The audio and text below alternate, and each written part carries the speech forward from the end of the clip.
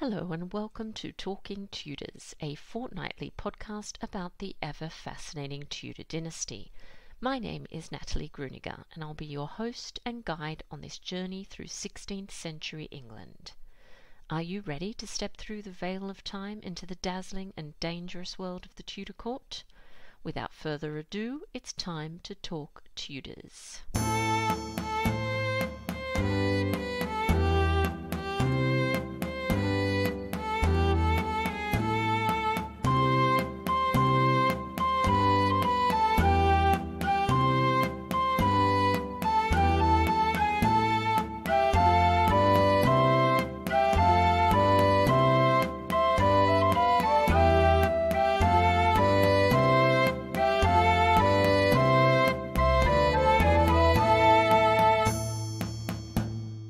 Hello everyone, welcome back to Talking Tudors episode 89. I'm your host Natalie Grueninger and it's great to have your company.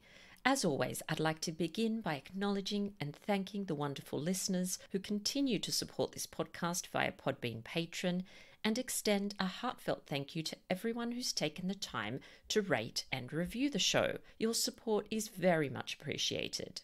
If you love the podcast and never miss an episode, perhaps you'd consider becoming a Talking Tudors patron. It's easy to do. Just click on the Be My Patron on Podbean badge on the homepage of my website, www.onthetudortrail.com, or click on the Be a Patron button on the Podbean app. Join the Talking Tudors patron family, and in addition to receiving lots of Tudor-themed goodies, you'll be automatically entered into our patron-only monthly giveaways. October's prize is a set of 3 Tudor-themed Christmas decorations designed by artist Catherine Holman. With Christmas just around the corner, you might like to check out coloringtudorhistory.com for a range of gifts that will delight any Tudor history lover. Now, on to today's episode. I'm thrilled that joining me on the show to talk about Cardinal Thomas Wolsey is Dr. Glenn Richardson. Dr. Richardson is Professor of Early Modern History at St Mary's University in Twickenham, London. He's a graduate of the University of Sydney, Australia, and completed his PhD at the London School of Economics and Political Science. Glenn's research interests have centred on Renaissance kingship, Anglo-French diplomatic and cultural relations, masculinity and kingship, and also cardinals and the papacy in the Renaissance. He's the author of Renaissance Monarchy, the reigns of Henry VIII, Francis I, and Charles V. He's the editor of The Contending Kingdoms, England and France, 1420 to 1700. And with Susan Doran, the editor of Tudor England and its Neighbours. In 2014, he published The Field of Cloth of Gold with Yale University Press about the 1520 meeting between Henry VIII and Francis I. It was issued in paperback for the COVID-19 affected anniversary of the event in June 2020. In July 2020, he published Wolsey for the Routledge Taylor Francis Historical Biography series, of which he has also recently become the editor. He's currently planning a court biography of the reign of Henry VIII. My conversation with Glenn straight after this musical break, courtesy of guitarist Jon Sayles.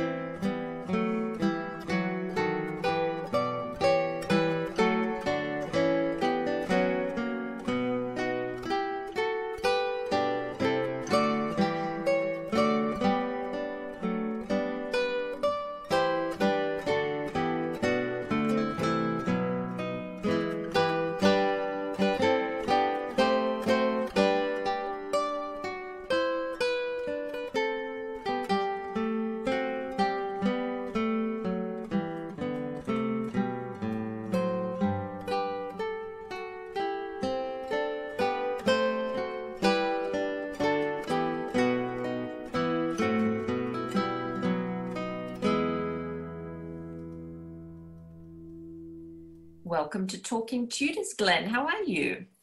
Thank you very much, Natalie. I'm very well, thank you. It's lovely to finally have you on the show. Now, I think a good place to start is by you perhaps introducing yourself to our listeners and just telling them a little bit about your background. I'm Professor of Early Modern History now at St Mary's University in West London, which is a small Catholic university. I've been there for quite a long time. I'm originally from, like you, I'm Australian, although I know I don't sound it. I come from Sydney originally, and I did my first degree at Sydney University and in history, arts, and majored in history. And then, as I was finishing that, I met someone who has had uncertain public fortunes just at the moment, Dr. David Starkey, who has run into a bit of controversy here in Britain in the last couple of months. But even then, a very renowned Tudor historian. And I became his PhD student at London University, the London School of Economics, where he was then. And I did my doctorate on, Anglo-French political and cultural relations in the reign of Henry VIII. That's a mouthful, that one. It was. It got a laugh. It got a laugh at the graduation ceremony. Mainly, I think, because people could vaguely understand it compared to some of the titles that were read out. Anyway, so I did that and did various teaching jobs, and then I eventually got a lectureship at St Mary's and have been there ever since. My areas of research are obviously Anglo-French relations in general. I'm a great fan of Francis I. In fact, I'm much more friendly about Francis than about Henry VIII. And in doing that, it got me into obviously people like Wolsey, like events like the Field of Cloth of Gold, on which I've written, etc. And I think we'll talk about. But generally, my interest has been monarchy, how monarchy works, what Renaissance monarchy is about. My first book a long time ago was called Renaissance Monarchy, and it compared Henry VIII, Francis I, and Charles V. If I were writing the book today, I'd include Suleiman, the Sultan of the Ottoman Turks, as well. But so I think that's enough. I think that's a kind of potted history of where I am and what I've done. Now, your most recent book is a biography of Cardinal Thomas Wolsey. So what drew you to his story in particular? Well, as I said, I met Wolsey, so to speak, through Henry VIII and my studies in the court of Henry. And of course, Wolsey is utterly central to the conduct of Henry VIII's foreign policy, as well as much else, in the first 20 years of his reign. As I say at opening the book, that you can't understand Wolsey without Henry VIII, and you certainly can't understand Henry VIII properly without Wolsey. I mean, I'm interested in ministers and that first echelon of government anyway, the people who aren't wearing the crown but who actually run the show in many ways, what motivates them, and I'm interested in their Wolsey's French equivalents and things. So, and the more I read about him, the more this mixture of his obscure origins, his incredible capacity for work, his imaginative handling of Henry, both domestically and all the things he does for him and also internationally, just made him a fascinating character, and I never seemed to get time to do much on him earlier, and so when the opportunity was offered to me from Routledge to write a biography in their historical biography series, I thought yes. So that's the series in which it has appeared. I think in July or August this year it came out. Okay, and so for our listeners that perhaps don't know too much about Wolsey's early life, you already mentioned it comes from quite obscure origin. So what do we actually know about that period? Very little. We don't even know exactly when he was born. It was sometime in the early 1470s. Could be 1470, 71, or a bit later, 1472. The convention, which I don't necessarily go along with, is I think we sort of say 1472 because it's about in the middle of a number of possibilities. I won't go into why there are all these various possibilities, but it was about then. And he grew up in the small Suffolk town of Ipswich, but even then it was beginning to become more important commercially as a trading town close to the coast. And he had what we might think of as a yeoman or kind of shopkeeper background. His father is often described, the famous slur against him was that he was the butcher's cur, butcher's dog. Yes, his father did do some butchery business, but he wasn't sort of standing there in an apron selling sausages on, from his shop window kind of thing, as we imagine a modern butcher. But he was a kind of small-time businessman. He had some property. He did some ale housekeeping, ale making, got the wrong side of some of the hygiene and trading regulations. Yes, they did have them in the 16th century. And so that's how we know a bit about him. And his mother, Joan, was from slightly better, as it were, social stock. The Dorndys had been, well, they were kind of more up-and-coming merchant types. And her brother had been an MP at one point, and may have been quite helpful in financing Wolsey's early education, and he's going to Oxford and things like that. So it's a kind of mix. Again, perhaps in some ways they're quite typical of families of mixed backgrounds in early 16th century. And Wolsey is much more typical of boys of his background than is sometimes realised. In that education, the opportunities for education, sadly for boys rather than boys and girls, but certainly boys, were becoming more frequent in the later 15th, early 16th century for boys of that background if they showed talent. And Wolsey was certainly one of those. Yes, he was clearly very talented. I really want to talk to you about his rise to power under Henry VIII, which was quite exceptional. And why did Wolsey become so central? You mentioned you can't understand Henry without Wolsey or Wolsey without Henry. So can you talk us through that a little bit, how he rose through the ranks and why he was so important to Henry? Well, I think clearly he has one of the things which is said about him by his first sympathetic biographer, George Cavendish, who was in the 1520s, was his gentleman usher, so like a personal attendant, was that he had what Cavendish called a filed tongue. That is, he was very articulate and eloquent when he spoke. Probably gained that from his earliest days in, the little petty school that he went to. Certainly would have been developed in his studies in theology at Oxford, the capacity to debate, to put propositions, to defend them, which was all part of the way theology was taught. A natural ability, I think, developed by education. And he was noticed by a series of courtiers at Henry VII's court, the most important of, he became, eventually, he was the chaplain to Sir Richard Nanfan, who was the deputy of Calais, in other words, the man who's in charge of Calais. And that's, according to Cavendish, when Wolsey really begins to show his capacities, because Sir Richard had been involved in politics in England. He was also involved in negotiations with the Low Countries at the time that Wolsey worked for him. This is in the early 1500s. And according to Cavendish, Nanfan left the whole charge of his duties at Calais to Wolsey, which can't literally be true. But what he probably meant was that Nanfan was able to delegate a whole range of ordinary domestic stuff that had to be done, administrative tasks, appointments, looking after this, that, and the other. And he was able to give it to Wolsey. And it's that kind of training. He also had worked for William Dean, the Archbishop of Canterbury, for a time as chaplain. He eventually made it into the household of Henry VII as a chaplain. And as chaplain, of course, he would have done religious services and things, but as a chaplain, he had a sort of roving brief to do whatever the king needed him to do. So he was perhaps more like an aide or a secretary, a PA, as we might now think of him. And again, according to Cavendish, famously, he once was sent on a mission to the Netherlands in respect of some marriage negotiations, which Henry VII was then conducting with the Emperor Maximilian and Margaret of Savoy. And apparently went there, did whatever he was required to do, and furthered the negotiations more than his instructions even said he should, and got back to England all within the space of something like 3 days. Again, the kind of shuttle diplomacy, Henry Kissinger in the making. I think we can be a bit sceptical about just how quick it was, but it probably was relatively swift. And again, for Cavendish in his narrative of Wolsey's life, this is an intimation of these qualities.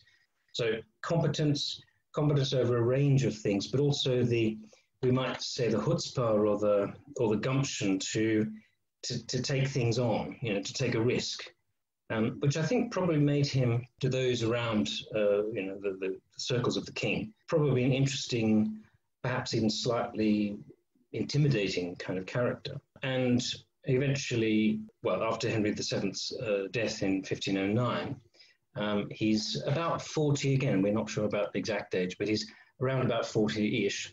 So he's not any longer a spring chicken, but he attracts the attention of Henry, who makes him, not immediately, but towards the end of 1509, makes him the royal almoner, who is responsible formally for the king's charitable giving. So the king gives certain amounts of money at certain occasions throughout the year, and in general other ways. So he has a kind of roving brief to look after all of that. But again, it gives him an entry and, most importantly, a place on the Royal Council, to which he's called when it has need of him. And clearly his appearances when called made such an impression that he's called more and more frequently and asked about more and more issues. He certainly impressed Richard Fox, who was Bishop of Winchester at the time and keeper of the Privy Seal, so responsible for the daily business of the Royal Council. And so Wolsey impressed him. He may have met him at Oxford at Magdalen College, where he was studying. And it looks as if Fox took Wolsey particularly under his wing and smoothed his path onto the Royal Council in hopes that Wolsey would support the kinds of policies and the kinds of approaches to government that Fox advocated. And in brief, they were good, orderly administration, of the kind Henry VII said at least he was famous for, and which Fox played a part in. So he wanted Wolsey's help with that. Good, orderly running of the church and things. And a very, not passive, but a very peaceful, effective foreign policy. In other words, no adventurers in France or anything like that. That's how I think Wolsey gets into Henry's circle, but Henry very quickly notices the intelligence and clearly the wit and the eloquence of this man. And to cut an even longer story short, Wolsey sees that the best way forward is really not to do what Fox wants directly, but what Henry wants. In other words, what the king wants, he gets. And Wolsey's able to say, well, I can do that for you. And the main issue for Henry this is about 1510, 1511, as his reign is beginning to progress, is that the Royal Council is dead set on good administration and everything going by this incredibly complicated administrative procedure whereby the council can basically keep tabs on the young king. Remember, Henry's only 17, 18 at this point. And all these men are in their 40s and 50s. So they're trying to keeping Henry not quite like a schoolboy king, but because it's more than that. He's in full sovereignty. He's doing all these things, all his jousting, all that kind of stuff he likes doing. But in terms of government, they're trying to kind of coach him into what they think good kingship should be about. And Henry finds that very tedious. And Wolsey, I think, often gives the impression at the council and to Henry himself when he speaks that, well, he will look after things for him if he will entrust him with greater responsibility. And nobody knows exactly how, but by about, as I say, about 1511 or so, it's clear that Wolsey is the dominant force now on the council. He's not formally the most senior member of the Royal Council, but he is clearly the one that everyone looks to for the lead on anything. And Henry begins to look to him and he to Henry. So they form a kind of two-man partnership. And I would argue that that's how it stays right through to the 1520s, that they're a joint team that run the country with everybody else and in consultation with the council, etc. But essentially, the real basics of policy in domestic and foreign policy are settled by Henry and Wolsey. And it is that capacity to give Henry what he wants, to make him understand and to make what he wants understood to others, that is the key to Wolsey's early success. Now, Glenn, speaking about foreign policy, let's stay with that for a moment, but fast forward about a decade into the future to the early 1520s. Can you tell us a little bit about Wolsey and, of course, the very famous Field of Cloth of Gold? What was his role in that? Well, the Field of Cloth of Gold was, in fact, a tournament held to inaugurate a universal peace and an Anglo-French agreement which had been made 2 years earlier in 1518, known as the Treaty of Universal Peace, or the Treaty of London. It itself arose from a complicated set of circumstances whereby Leo X, the Pope, Leo X, saw that the Ottomans were on the rise in the east, saw that there was a lot of dissension between princes in the west, and wanted to have a truce so that, in the manner of popes going back to Urban II, that if all the Christian princes could come together, they could then, sink their differences and fight the Turk. Now, that was the ostensible reason for it. But what Wolsey's really doing is trying to put Henry VIII at the forefront of international affairs. That's something he'd been doing right back at the start.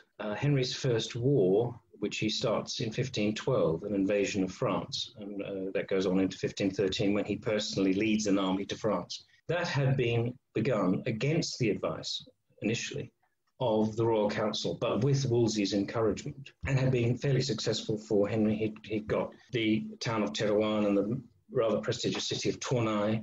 So he'd made a start as this great European warrior prince that he wanted to be as a young man with Wolsey's assistance. His allies during that war, Ferdinand of Aragon and the Emperor Maximilian, encouraged him into it, but then they sank their differences with King Louis XII of France, their enemy, leaving Henry high and dry with no means to continue the war.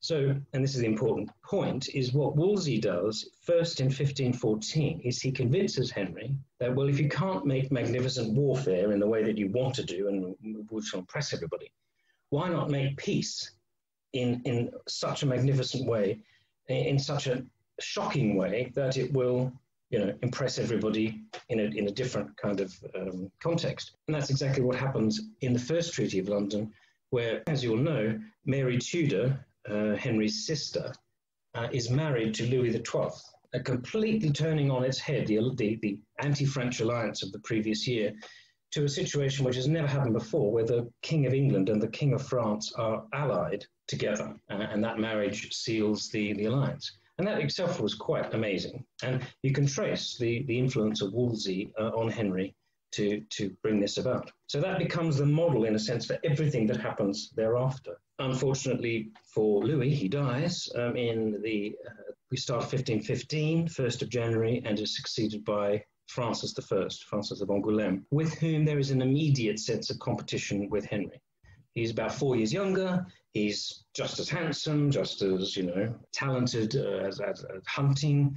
And what is even worse is he's much better at war than Henry, because within 9 months of his accession, he takes a huge army over the Alps and conquers the Duchy of Milan, which Henry got himself a town and a city. Well done, good lad. But Francis got himself most of northern Italy, as his prize. And there's this intense rivalry, which is set up quite quickly between these two youngish kings. And Francis makes all the running, and Henry is somewhat isolated in that period from 1515 to 1517. Then, to pick up where I was before, that's when Leo's plan for a crusade, as we might call it, comes in.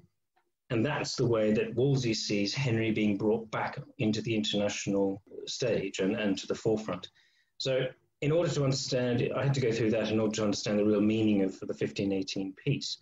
The Cloth of Gold is the first time the two of them meet, and this intense rivalry means that they want to impress each other with their capabilities. I mean, they meet as allies and as friends. So, of course, it's a tournament.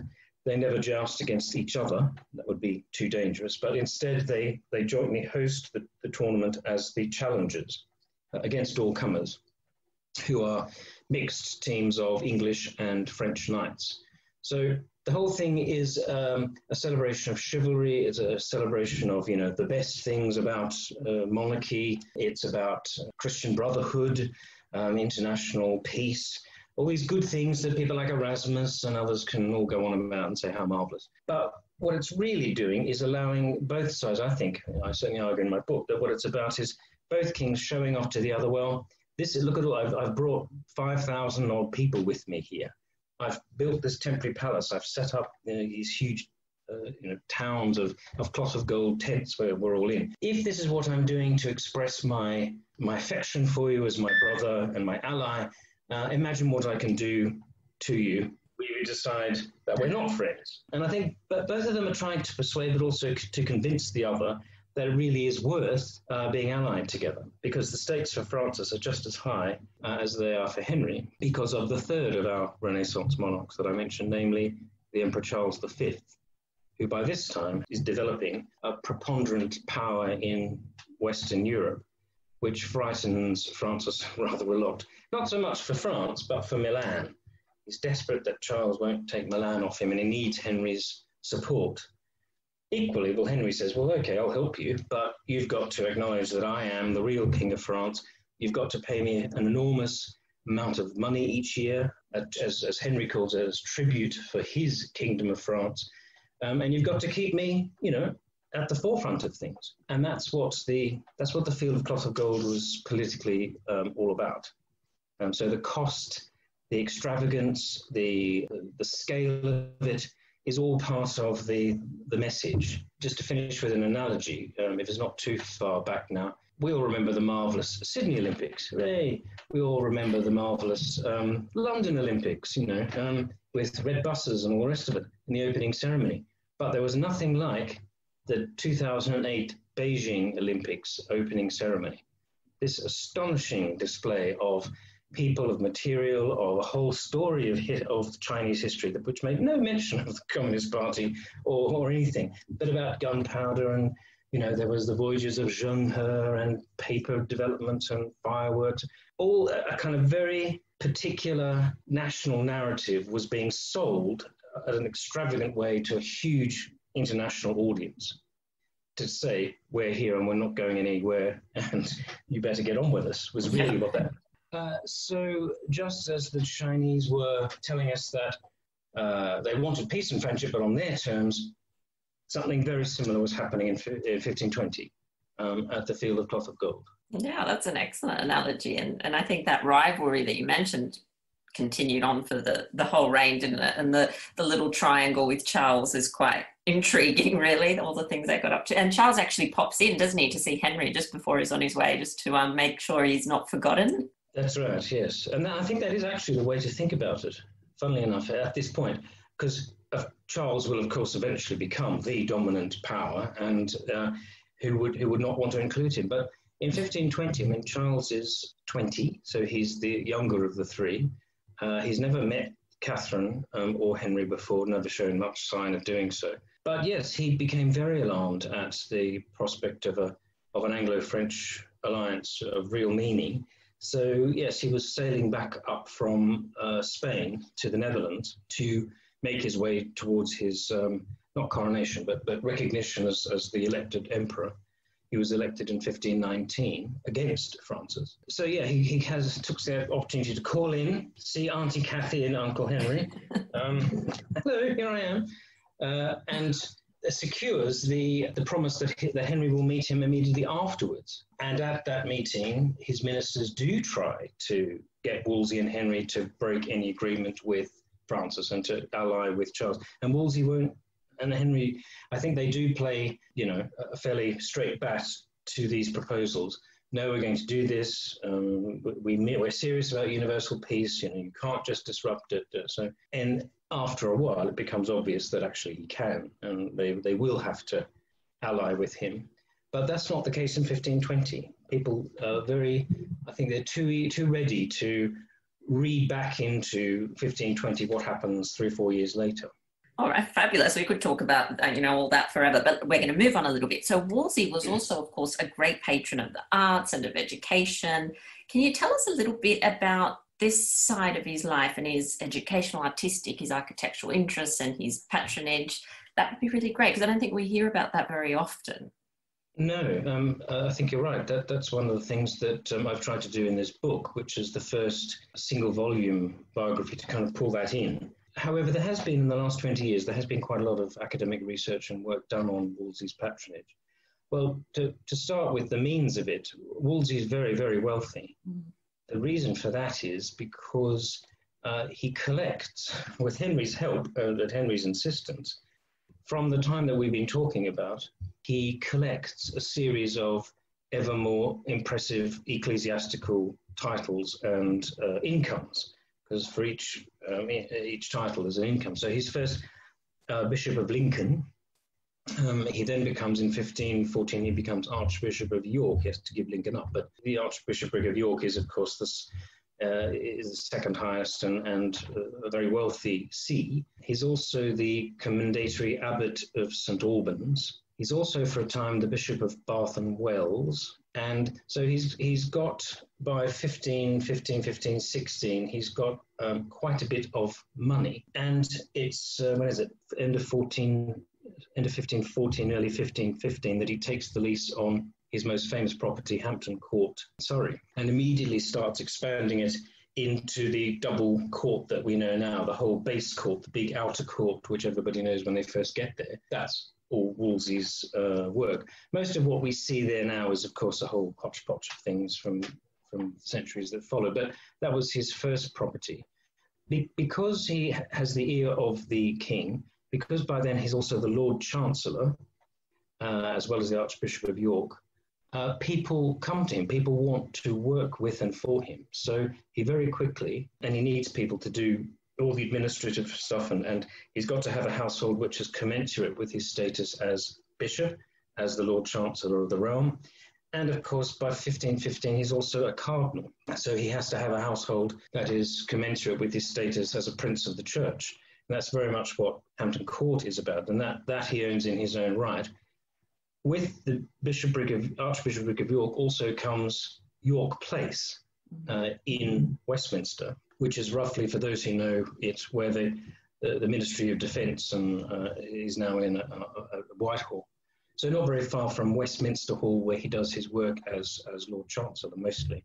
And that too is a substantial place or palace on the river, which he expands, increases, refurbishes in order to accommodate his entourage. And it's from there that he kind of, as it were, commutes to work at Westminster Hall, to and fro, with all his, symbols of his office and all the rest of it, as Cavendish described him doing. So with that, he's also got, as the Abbot of St. Albans, he also has the Manor House of the Moor in Hertfordshire, which is as big, not very much of it survives, but it's thought to have been as big as Hampton Court and probably looked a little bit like Hampton Court. Both Hampton and the Moor have fashionable new long galleries that allow you to sort of walk up and down, particularly in bad weather like it is this morning in the southeast, very windy and rainy. You can stay inside and take your exercise and chat with your friends as you walk up and down. Very, very fashionable. And Wolsey's very conscious of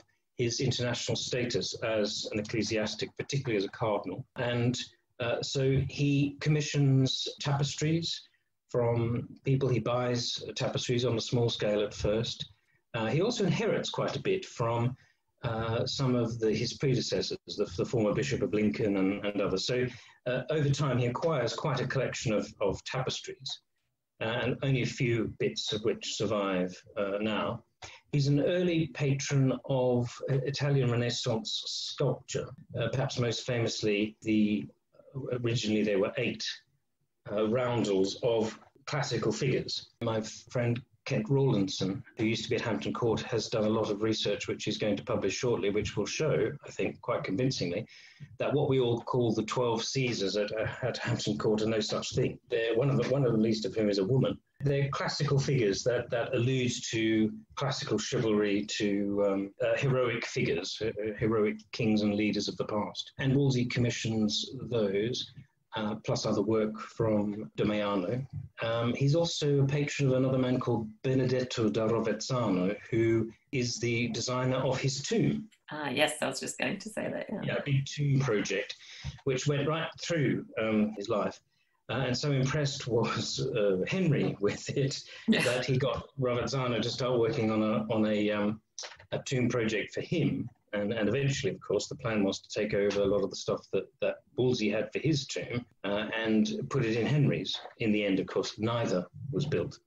But there was a lot of work done. And one of the people who does all the business and for the settling up of Rovezzano's work is one Thomas Cromwell, very important, as we know, in Wolsey's life and afterwards. So tapestries with architecture, with the decoration of the spaces that he occupies. This is all designed to show Wolsey as a great patron in both senses of the term, our modern sense of a patron of the arts, but also patron in, if you want to get on, the best way to do it is actually to come into the wider royal circle, which Wolsey more or less has the centre of, rather than, as might have been the case 100 years before, you might want to go off into the service of some great noble like the Duke of Norfolk or the Duke of Buckingham or whatever.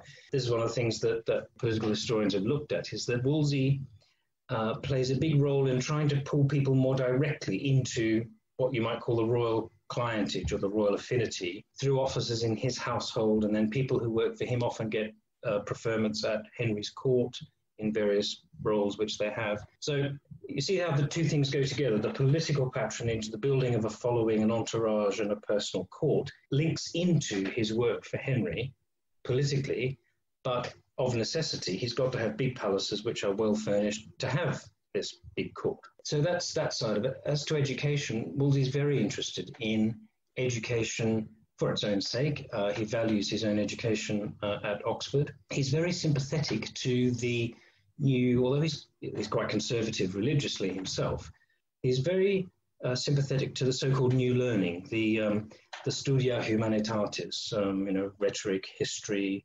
philosophy, the kinds of fashionable education which people like Erasmus are advocating, and Thomas More and others. So he's very much part of that circle, which is why he's got this incredible idea. I mean, Wolsey always does things on a grand scale. So he had a plan not only to completely revise the diocesan setup of England and Wales, but at least in England to have a feeder school, like a grammar school, as we'd say, for each of the dioceses to his institution at Oxford. What I mean, of course, is Cardinal College. It's now Christ Church, Oxford, the biggest, it was then and it still is, the biggest college in Oxford in terms of its area. And its Great Hall, of course, is famous to Harry Potter fans, because I'm not one of those. So it's in the Harry Potter film somewhere, Hogwarts or I don't know. But it is very, very impressive, the hall at Christ Church. And that huge, what's called Tom Quad, that vast quadrangle, almost sort of oversized, really, compared to some of the more refined colleges. But that gives you, just stand in that space, or stand at Hampton Court and look around you, and that tells you a lot about the man we're talking about. Yeah. But he wanted to bring in, and he does, he sets up this college and he brings in scholars, equivalents of undergraduates and postgraduates who come in to do various courses. He also pays for a number of professorships at the university at Oxford. So he was very conscious that Cambridge was further down the track. I mean, they'd been patronised by people like Lady Margaret Beaufort and John Fisher, who were very much into this the so-called new learning. And Oxford was rather fusty and having to catch up. And Wolsey was determined that he'd help that process. So he sets this college up, and then, like bishops before, the idea is to have a school which you train the boys at, and then feed them into Oxford. The only one of which, of course, he sets up is in his hometown of Ipswich, which I think is fitting. He's still remembered there for it. Not much of it survives. There's just the gatehouse. But it was up and running by about 1527, 28. And it was designed to be, well, I mean, it makes it sound elite, but just like, for example, Eton was set up by Henry VI to feed into King's College at Cambridge, so St Mary's at Ipswich is set up to feed into Cardinal College, as I still call it. That was the only one, but there was supposed to be, in the grand scheme of things, one, many more at least, and in theory, one from every diocese. It gives you a sense of how much he values education. All the other aspects of his material patronage go along with all of that. So obviously for church, for the college, etc., he's a great patron of books, book collecting. He gets books, but I'm not sure they ever actually arrived, but he certainly writes to the St Mark's Library in Venice, requesting copies of books, which they have, and tracts, works in Greek and Latin. So he certainly, and gold plate, of course, church plate for use in entertainment, etc. The Venetian ambassadors report that in all his houses he has a great sideboard of plate, with stacked high with gold and silver dishes, purely for display, and all that kind of ostentatious magnificence, which was so much a part of the elite noble culture of Renaissance Europe. And Wolsey very quickly gets himself right up into all of that. And hardly any of it survives.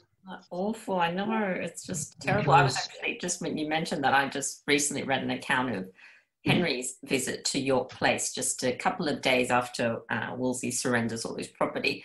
And the account sort of mentions how happy Henry was when he saw the place, not only the house, but the plate and all the other luxurious things that were left behind. He thought, yes, I've struck it good, you know. Oh. Yes, it's I mean, Wolsey was at least as wealthy as Henry up until until his fall, in terms of the property that he had and all of that. And he displays it, as I just said, in a manner that is composite with his status as a high ecclesiastic. And he's the highest ecclesiastic in England, notwithstanding Archbishop Warham as the primate of all England, because Wolsey outranks him as a cardinal, and then particularly from 1518 as a cardinal legate, the personal representative of the Pope in England, which got Wolsey into, as I'm sure we'll come on to, a tricky situation. And Glenn, am I right in thinking that he also dissolved some of the smaller monasteries at the time in order to fund one of his college? Is that right? That's right, yes. There's about, I can't remember off the top of my head, it's at least about 30 or 40 houses in the southeast and in East Anglia, some in the Midlands, which caused a great deal of unrest because, as I mentioned, the scale of the project and the person who, of course, had oversight of it by the end was none other than Thomas Cromwell. And so Wolsey dissolved. Dissolving monasteries was not itself that problematic. In fact, there was a great deal of debate. People like Moore and others, Fisher, had a great deal of sympathy with the view that there was just too much monasticism about.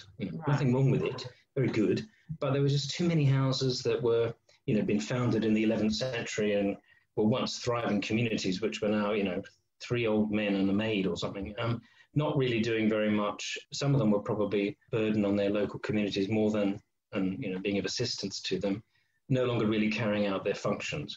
We needn't get into all the later accusations of, laxity and all the rest of it, but it just needed, the whole thing needed, tidying up and sorting, and Wolsey was the man to do it. And so he started on these small houses. But as you can imagine, when then there's any kind of big, what we might call a kind of public project, there's objectors to what's going to happen to the livelihoods, and he's riding roughshod over the rules, and in fact it sort of comes back to haunt Wolsey in a way, because although he has the king's permission, he has the Pope's permission. He needs both to do this. The way it's done is sometimes said to be rough and ready and, got ruffled people's feathers. And so it was very easy later to accuse him of overstepping the mark and really being very destructive to the monasteries. I don't think that's really the case. As always with Wolsey, he probably pushed it a bit. He probably was, he didn't tell people everything they need to do. He probably cut corners in some of the legal work. But because he was driven on, he's a man in a hurry.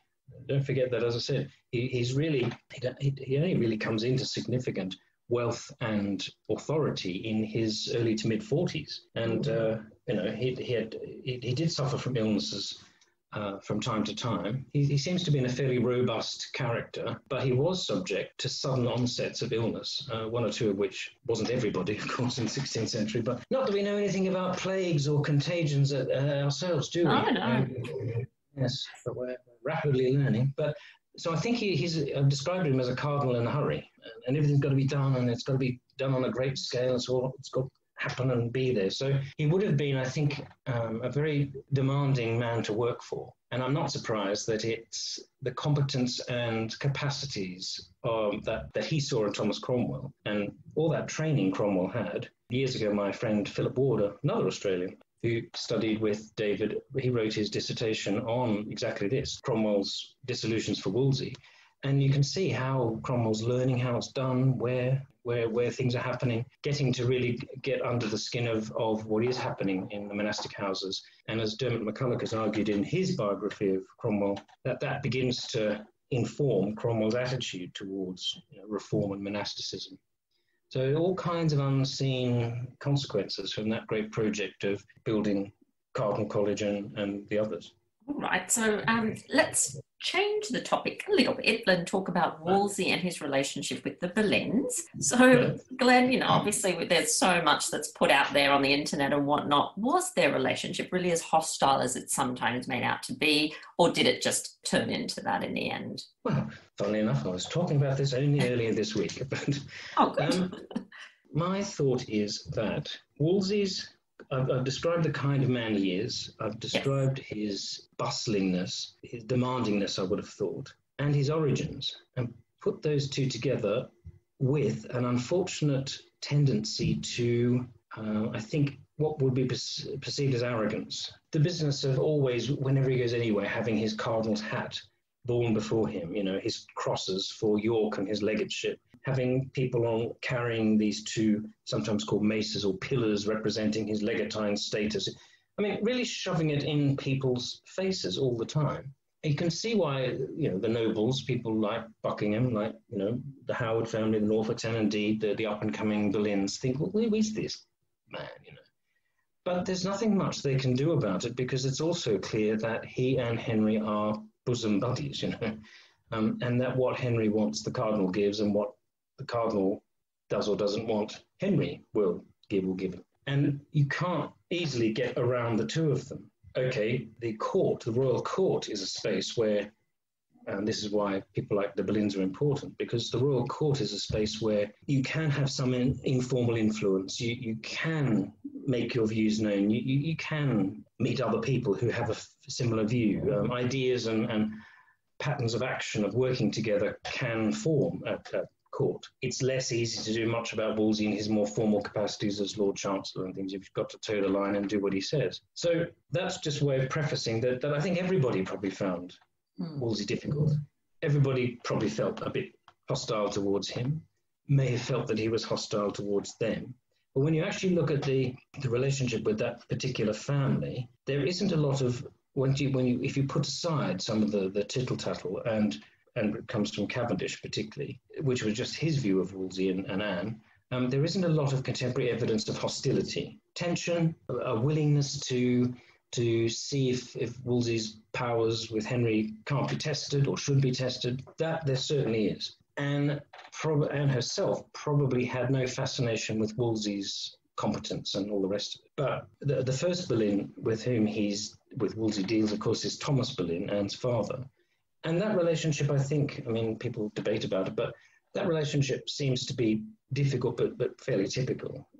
Wolsey must have thought Boleyn was all right, because remember I was talking about the importance of the Treaty of Universal Peace in 1518 and the Anglo-French dealings.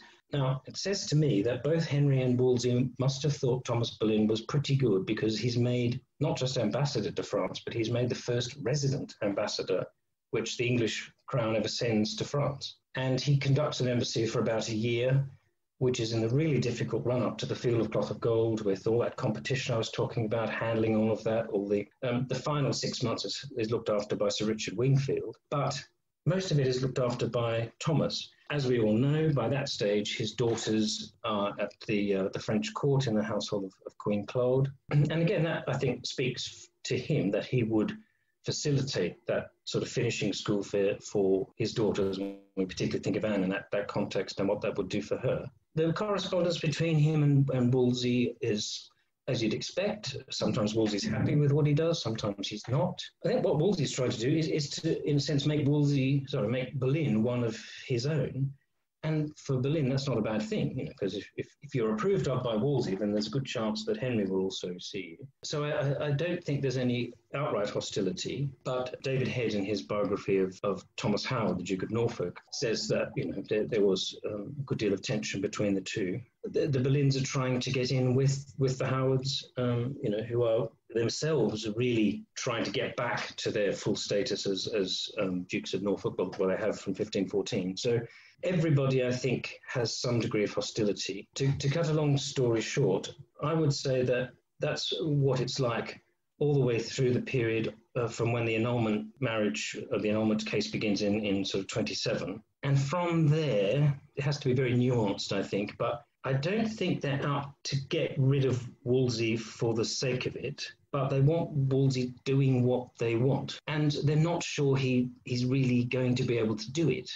I mean, there's the famous thing in when is it, August 27, when he's across over in France negotiating yet another international, this time the Treaty of Eternal Peace with Francis. And he gets this letter from William Fitzwilliam, saying that Henry is keeping a big house, entertaining people, and the Boleyns are there, Anne in particular. Up until that point, I don't think Wolsey really comprehends that Anne is quite as part of the mix for Henry as he should. But it's from that month that this decision is launched to bypass Wolsey and to send William Knight to the Pope directly with this basically, a letter asking permission for a bigamous marriage, which isn't finally presented. But for a marriage to a woman who is, once the marriage to Catherine has been annulled, to any woman, including one who is in the same degree of affinity or consanguinity to Henry as Catherine is. And of course, everybody knows what that means. It's Henry that tells everybody that he wants to marry Anne, not Wolsey. And that changes the whole dynamic in Rome because people now know what this is really all about, in a way Wolsey had never wanted them to. So she's the Boleyns get in the way very effectively, but I don't think very much to their own advantage at that point. And as we know, as I think Cavendish tells us, that when he comes back from France at the end of 27, doing all of this, and that mission, goes into the sand, he certainly does finally appreciate that Anne is at least as committed as Henry is to this whole thing, and that she's got to be dealt with seriously. And I think, but then in the following year, when there's plans for the Campeggio to come to England, and it's going to be resolved, there are those moments when, I think it's in March or April in Lent, when Anne writes to Wolsey saying, "Oh, lovely, and how are you?" And, yes. "Can I have some fish from your lovely ponds at Hampton Court, please?" You can see why she finds him frustrating, but who else is going to do the job at this point? Nobody's thinking that Henry's going to just do it by Parliament. So she may not like him, she may find him difficult, but she's prepared to work for him, provided he can show that he's up to the job. And at times he seems not to be, and at times he seems he is. And the more that goes on, the more frustrating it becomes. And certainly by the time of the Legatine Court in 1529, I think Anne is really just tired of the whole business. And at that point, if you want to say she wants, Wolsey gone or whatever, there's more to it. But we may come on to the particular circumstances, but I don't think it's Anne Boleyn who brings about the fall of Wolsey. And I don't think she intended to. What I think she wanted was Wolsey working for her agenda as fully as she comprehended, quite rightly, that Wolsey was working for Henry's agenda. It just took Wolsey a bit of time to work out that it was the same agenda for both of them. And he's got to be careful with her, but then also remember that the connections with France, which Anne has, with the evangelical circle at the French court, Francis's sister, Marguerite de Navarre, etc., I mean, they're quite useful for Wolsey to have if he's perpetuating this idea of Anglo-French concord and union, and it made sense for them to work together, if at all possible. So that's a very, very long way of saying I don't think it's unremitting hostility. I think the business of Cavendish, because this is where it springs from, isn't it? Cavendish says that Wolsey's supposed to have stopped Anne marrying Henry Percy. That's right. Yes, well, for a start, it wasn't really who Anne would marry that Wolsey was concerned with. It was who Henry Percy was going to marry. The plan was for him to marry Talbot. And there's no actual evidence that Wolsey certainly spoke to Henry Percy and was very control of him because he was still technically his ward at that point, and was very rough with him. But and if that therefore leads to Anne feeling resentful. But I certainly don't think the idea that he came in and on Henry's orders, I may be wrong, but I don't think there's any direct evidence that on Henry's orders, Wolsey broke the two of them up in the way that Cavendish talks about and in the way that is shown in films like Anne of the Thousand Days, for example, where it's great drama. It alludes to tension and difficulty and Wolsey throwing his weight around and people not liking it. But I don't think there's any, hatched conspiracy to get rid of the cardinal from that point onwards, which is what Cavendish kind of implies in his biography. Now, I think some people listening might be also surprised to hear that Wolsey had a couple of children. I don't know if everyone knows that. So what do we know about his children, their lives? Not a lot. Yes, we sort of forgot to mention in passing earlier. One of the other things Wolsey did was he didn't get married, but he had what I would call is a partner. We would say a partner nowadays. I mean, sometimes her name is Jane or Joan Lark, and she was from Thetford. She had some brothers who were in the church, and it may be through her brothers who both went on to work in different capacities for Wolsey and Henry. It may be through her brothers that she met Wolsey. And she's usually called his mistress, or sometimes rather prissily, his concubine. It reads to me as if they were what we'd call partners. In other words, they never lived together as such, but they were in proximity to each other. For some time, it's not known, as about might be 10, 15 years or so, that they were in what was clearly a sustained relationship. And it's not actually as unusual as it sounds. Of course, Wolsey's a priest, so he can't marry. He must be technically celibate.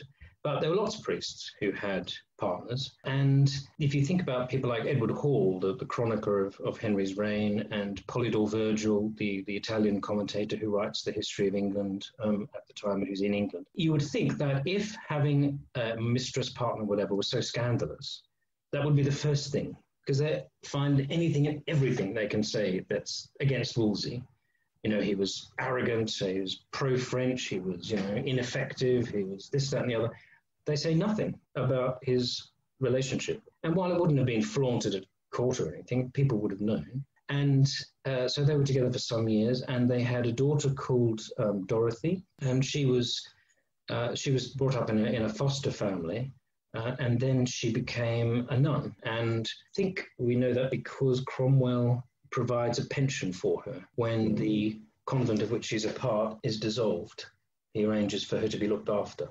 But we don't really know anything more about Dorothy. And his son was called Thomas Winter. I don't know why he's called Winter. Maybe that's when he was conceived or born. We know a bit more about him. He was probably born, I think, in about 1510 or so, judging from later references. He, again, is sort of brought up with, he's acknowledged by his father as his nephew, as in the manner of cardinals to acknowledge their sons as nephews. And he too has a sort of foster family situation, but then he goes to school and goes to university. He goes off to France in about 26, I think, thereabouts. And the ambassador in France at the time, the English ambassador, helps him settle into some accommodation which is found for him because he's studying at the Sorbonne. He has a Scots humanist tutor who works with him there. He doesn't seem to have been quite as bright. I think he goes to Italy for a while, wanders around. He ends up with a number of sinecures, number of priestly positions. He enters the church like his father and ends up as Dean of Bath at Wolsey's fall. And we don't really hear very much more about him. There are one or two references in correspondence to him. But that seems to have been a reasonably effective relationship as well, as far as we can tell. And he certainly suffered no ill feeling or anything from Henry when Wolsey fell from power. So yeah, it is interesting. But again, it's not something that was probably vastly unusual.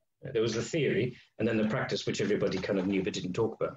All right, Glenn, I think I can't let you go, of course, without asking you about Wolsey's downfall. Now, I know this is a very kind of drawn out, complicated issue, but perhaps you could just give us a little sort of summary of the events leading up to Wolsey's arrest. And you've already said that you don't think it was, the fault of Anne or the Boleyn faction as such. So maybe you could tell us what you do think contributed to his downfall. Right. Well, I'll try and keep it as simple as I can. But the failure of the Legatine court, the fact that Campeggio doesn't resolve the question in Henry's favour at that and prorogues it, and that necessitates Henry, or the case being revoked to Rome to be heard by the Pope there.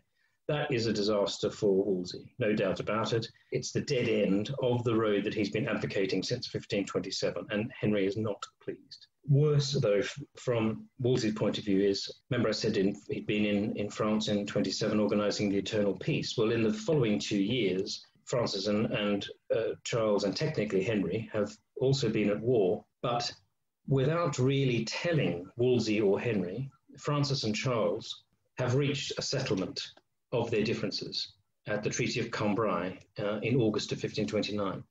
Now, that is a big, big, big disaster for Wolsey, because, like I've been saying, way back since 1514, nothing has happened of any consequence in Western Europe without Wolsey there, Henry there, everybody, pivoting around what Henry wants because of Wolsey's amazing diplomatic capacities. Wolsey can't do that because he's stuck at the legatine court, and Henry won't let him so much as lift his bum off the seat until the job's done. But he can't be in two places at once. And suddenly, Cambrai means that not only is Henry likely to be summoned to Rome, but also his great means of keeping Charles and Francis apart has come to an end. They've reached their own settlement. He is technically incorporated in it, and in fact, they get back into the game relatively quickly. But it's a big disaster. And I think that is the point where Henry really does think this is it, that I don't really see what I can do with him anymore. I think it's what Henry's thinking which is most important. Don't get me wrong, if Henry's feeling down on Wolsey and looking to probably get rid of him, you can bet Anne Boleyn was alongside saying, yes, dear, I'm sure that's a very good idea.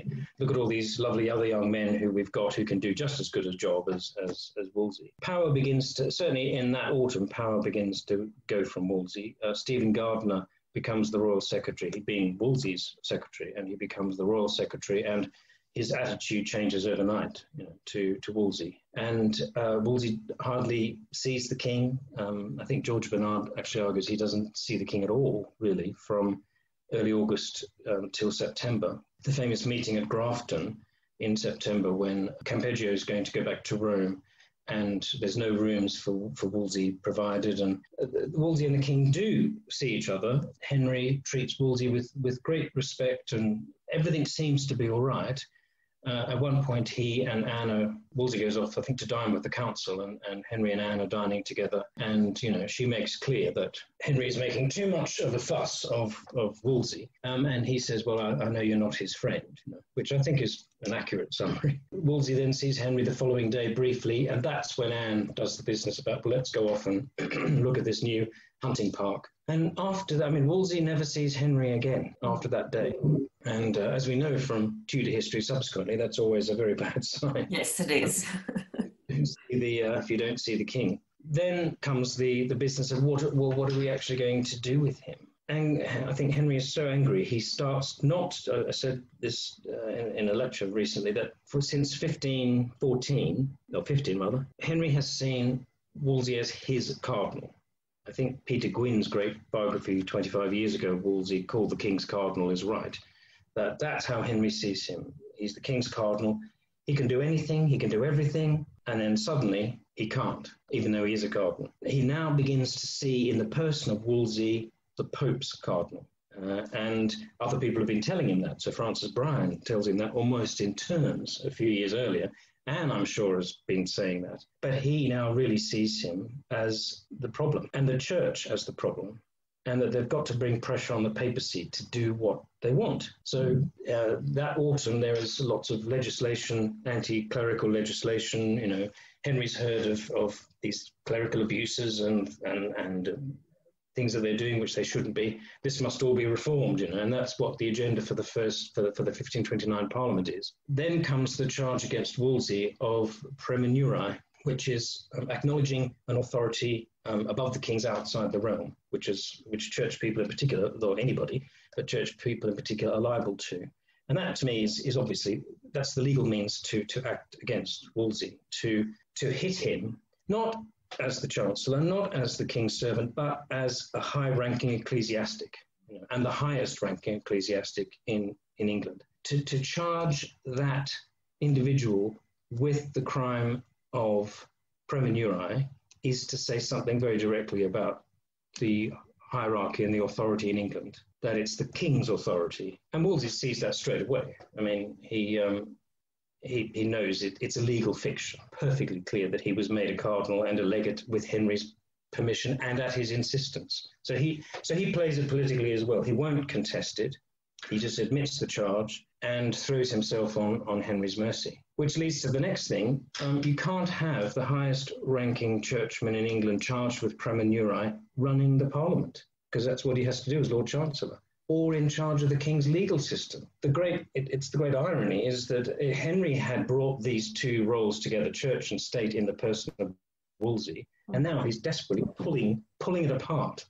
So you can't have Wolsey presiding over the opening of Parliament. You can't have him sitting in judgment as Lord Chancellor. So that's why he's sacked as Lord Chancellor in October 29. And then, as you mentioned earlier, he's told to give up York Place and go to Esher, and because he's pleaded guilty in praemunire, all his possessions, etc., are forfeited to the king. And as you said, it's all trussed up in baskets and boxes and taken off to Greenwich, and Wolsey heads off to Esher. And then he reaches a settlement with Henry, very good settlement of about £5,000, which is, about a duke's yearly worth, in February 1530. And he's told, right, you've got your money, and we don't know what you just why don't you go to York? And he says, well, I could go to Winchester, because at one point he's also become briefly Bishop of Winchester. And they say, no, why don't you go to York? You've never been there. You're the Archbishop. Isn't it about time you went and saw your diocese? Wolsey kind of reluctantly says, that's all right then. And so he sets off it's relatively late, in March, April 1530, and takes takes months to get up to York. He's not there till late October, early November. I won't go into all the details of what's happening, but it's a very busy year down in the capital. Henry is moving rapidly against the Pope. In June comes the letter that he demands all the nobles, including Wolsey, the clerical and secular nobles, sign this letter demanding that the case be resolved and heard in England. And he's really beginning to, I think Jack Scarisbrick in his biography of Henry says, it's the summer of 1530 that Henry really shifts to imperial kingship. I'm not asking for a favour, I am expecting to have done what is my right. And that's the way to look at it. I'm not the supplicant. I am entitled to have my marriage annulled for the reasons I've stated, and it is the papacy that's at fault. And that is that shift. And Wolsey is sort of caught up in that. Now, what can we do to really emphasise that? Wolsey has been, through that summer, in contact with both the French and the imperial ambassadors, sending letters which are asking for favour, asking for them to intercede on his behalf. Now, is that treason in itself? No.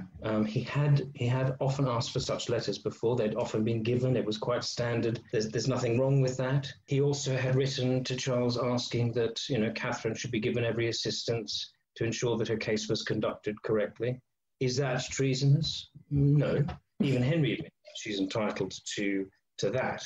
But at one point he does write something about maybe the secular arm should be brought in to bring about the change which is needed. And it's thought that what he really meant was that the Pope should tell Henry to put away Anne Boleyn under threat of schism or threat of excommunication or whatever, censure. Is that treason? Well, it might getting close. In the circumstances, it's sailing pretty close to the wind, particularly as he's not aware that the king is shifting quite with the wind in the way that he is. And then he has a physician called Agostini who's with him, etc., and who's often sends letters and is the go-between between the ambassadors. Eventually it's alleged that what he'd done at one point was to suggest that Francis should foment war with Henry, and that would drag the papacy and Charles V into war. That, if it's true, probably would constitute treason.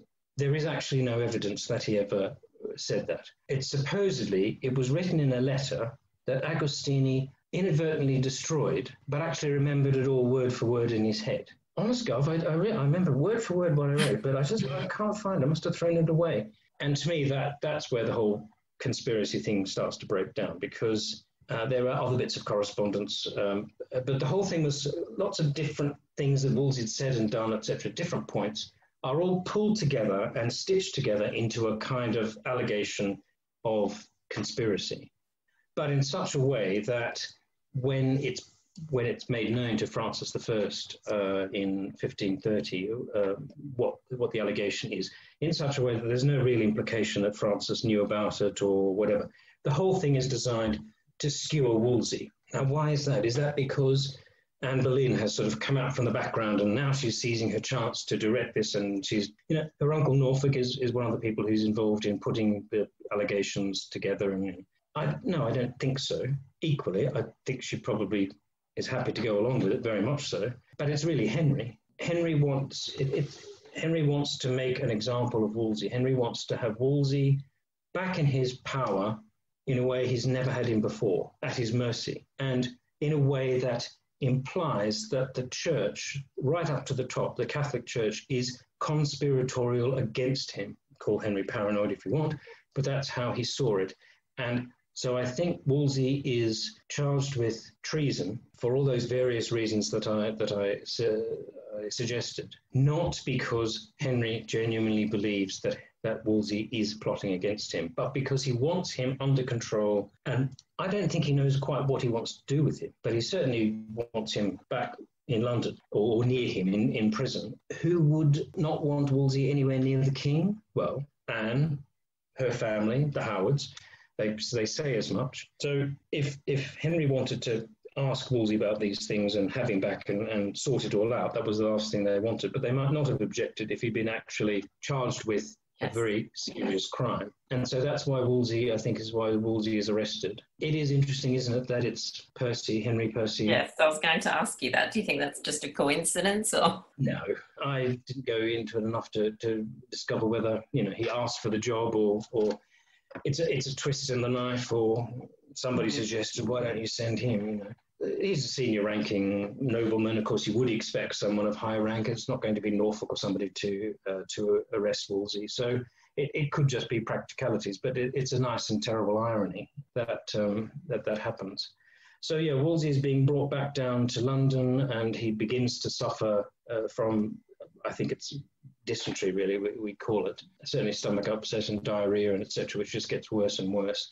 And he gets weaker and weaker until he comes to Leicester Abbey, where there's now the gardens and just a rather small monument to him. And he stays there in the last days of his life and explicitly denies, according to Cavendish, any plot that he'd ever done anything against Henry. Dies there on the 29th of November, 1530. My last point on this is I don't necessarily, say in the book, I don't necessarily think had he got back to London he would have been A, necessarily put on trial quickly, or B, executed. I mean, we mustn't read into the events of, the sad events of 6 years later into 1530, because, I mean, if you think about it, he's much more useful to Henry alive, as a cardinal in prison, effectively in the Tower. And what might that have done? And what would killing him have done? Would killing him have actually helped the situation? I mean, I think Henry wanted what he wanted, but he didn't want to antagonize the Pope unnecessarily. But if he's alive, maybe that might just have worked. The Pope might have said, "Okay, fine, we'll do this." I don't know, but I don't think there's anything that we can see in from Cavendish's account of his last conversation with Henry. Something tells me that Henry didn't really know what he wanted to do with Wolsey beyond having him in his control in a way that was effective and acceptable to those around him, including, let's face it, the Boleyns, etc. So in his power, and then he would see what he would do with him. Because Wolsey would have contested in open court that charge. And if Henry knew that it was basically, a police verbal, that they'd got all this stuff together from all over the place and cobbled it together into a kind of confession, effectively, that wouldn't stand up. Already, the Manchurian ambassador writes and says, all this stuff is just nonsense, really. So there we go. That's my take. But in the end, everybody was spared it, and Henry was able to indulge in the luxury of grief about loss of Wolsey, etc., who he was probably quite glad to have out of the way. But then he soon came to regret it. But it didn't teach him, did it? Because he went on. It didn't. He continued doing it, didn't he? That's for sure. One other thing that I just wanted to ask you very quickly. So is there any evidence to suggest that he had been murdered, firstly, Wolsey that is, or any evidence to suggest that he had taken his own life? The answer to both of those is no. Generally speaking, I think it's David Starkey who said something like that the English don't use daggers or poison. That's the business of the French and the Italians. The English use the law to kill each other with. Which is borne out later on. No, Agostini is this shadowy kind of physician. I guess he might have been slipped him something and made him ill. No one will ever know. There's no suggestion of that. He did suffer from gastric illnesses quite often, even if he was generally in good health. I think the stress and the tension and the fear that if he did have an outbreak of gastroenteritis or whatever, then the sheer tension, etc., that he was under, he was frightened, because he gets very worried and writes to Cromwell and talks to people around him. He doesn't want to go to the Tower, because he knows what happens to people. He'd seen what happened to Buckingham. He really is frightened. He is frightened of Anne. I mean, it is Wolsey who calls Anne the night crow. That he realises her influence. So that could well have exacerbated the problem and brought about an untimely death. And that he committed suicide. There just is no. I just couldn't believe what I was watching when I saw the Tudors when they had him cut his own throat. I mean, there's just no need. No, there is. Good. I like to clarify and do a bit of myth busting while we're at it. That's always good. Now, Glenn, you've been you've been so wonderful. I've kept you for so long, but I'm wondering if you have time for me to do the quick end to the episode, which we like to do, which is 10 quick questions just to get to know you a little bit better. All right. We'll do it fast, don't worry. Favourite childhood book? Oh, no. Gumnut. What's the Australian one? Yes, now I've forgotten the name too. Blinky Bill. Excellent. That's my favourite childhood book, was Blinky Bill, yes. Oh, that's lovely. And what's something you love about where you currently live? Something I love about where I currently live is Sunbury is a nice little suburb, and I live not very far from the River Thames, and I can walk down to the little shopping centre. There's a nice Italian cafe, have a little cappuccino or whatever, and have a little walk along the river, particularly if it's a nice day at this time of year. And what is the best film or the best show that you've watched this year? Will sound very weird, but Casablanca. I watched Casablanca again just the other day. It's such a fantastic film. I haven't seen it in a long time. I should probably rewatch it as well, actually. Yes. No, I was struck again. I had not seen it for years and years and years, and it just came on telly here, and I thought, I have never really properly appreciated this film. It's very funny. It's very dramatic. It's got marvellous scenes in it. So excellent. And what type of music do you enjoy? I'm very much a classical music fan, and very much Baroque and classical. So Corelli and Vivaldi. I like all the kind of medieval and all the stuff from this period, the 16th century. Love Polyphony and Talus and everything. Fairly wide-ranging up until sort of the 19th century. But my home is classical, although I do like lots of pop and stuff. And bopped around as a younger person as much as anyone else. And as a child, what did you want to be when you grew up? A pilot. Oh, okay. It turned out I couldn't add 2 and 2 together. I just didn't seem to have the brain for that sort of thing. I was hopeless at physics and stuff. And an actor. So you have to judge for yourself which of the two I got closest to. But all right. Yes. Do you have any pets?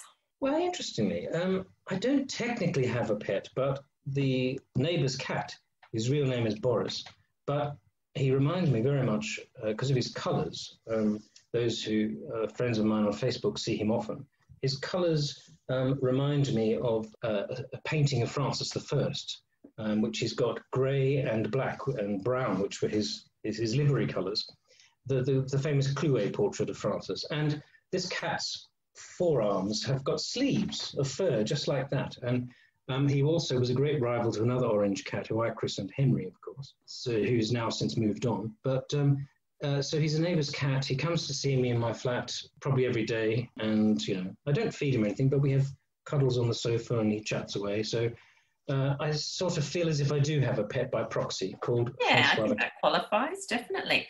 And what is a dream holiday destination? Dream holiday destination is, I would like to go to Vietnam. I've never been. I don't particularly know where in Vietnam, but I've always, because I grew up as a child during the Vietnam War and was very big in Australia, obviously. And I've just been always fascinated by Vietnam and how, this great evil, terrible country that, was being fought for, etc., turned out to be a pretty amazing Asian country in its own right. And that's, I'd spend, a month or more looking around Vietnam if I could. Yeah, apparently it's beautiful. Yeah. And lucky last question, what advice would you give to any people that are thinking about studying history or pursuing a career as a historian? Any wise words for them? Well, it is tricky. I think right round the Western world these days, the humanities are pretty well under stress, even before we got COVID and all the rest of it. I think, if as I do say to prospective students, if you don't want to be a pilot or an astrophysicist or whatever, and if you want to be those, go and be those by all means. But certainly for studying history, if that's the way you're inclined, it's a very good discipline because, I studied law a little bit as part of my undergraduate degree as well. And there's a good affinity between the two that both require you to master a good deal of information and evidence, require you to exercise your brain in accounting for that, in sifting it, and in thinking logically about it. It also history requires you to express yourself both verbally and on paper in a reasonably articulate way. It develops skills of cognition and expression, which I think can be transferred, is the buzzword, but really can be transferred to lots of different other professions and work as you get older and as you develop a sense of what it is you do want to do. So it would never be time wasted. I find the past, what people have done in different contexts, how they've organized themselves, I find that always very fascinating. And while you can't directly apply Tudor history to modern times, and I don't believe history repeats itself in quite the way people think, it nevertheless is a storehouse of example, a storehouse of warnings, of just different perspectives on things.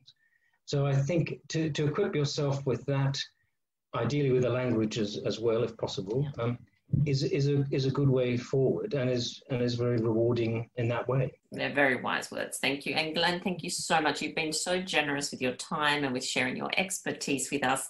I'm really very grateful that you've come on the show. Absolutely pleasure. You're very welcome. Well, that brings us to the end of this episode of Talking Tudors. Thank you so much for joining us. I absolutely love to hear from listeners, so if you have any comments or suggestions, or just want to say hi, please get in touch with me via my website, www.onthetudortrail.com, where you'll also find show notes for today's episode. If you've enjoyed the show, please share the podcast with friends and family, and don't forget to subscribe, rate, and review. I also invite you to join our Talking Tudors podcast group on Facebook, where you can interact with other Tudor history lovers and hear all the behind-the-scenes news. You'll also find me on Twitter. My handle is On the Tudor Trail, and on Instagram as The Most Happy 78. It's time now for us to re-enter the modern world. As always, I look forward to talking Tudors with you again very soon.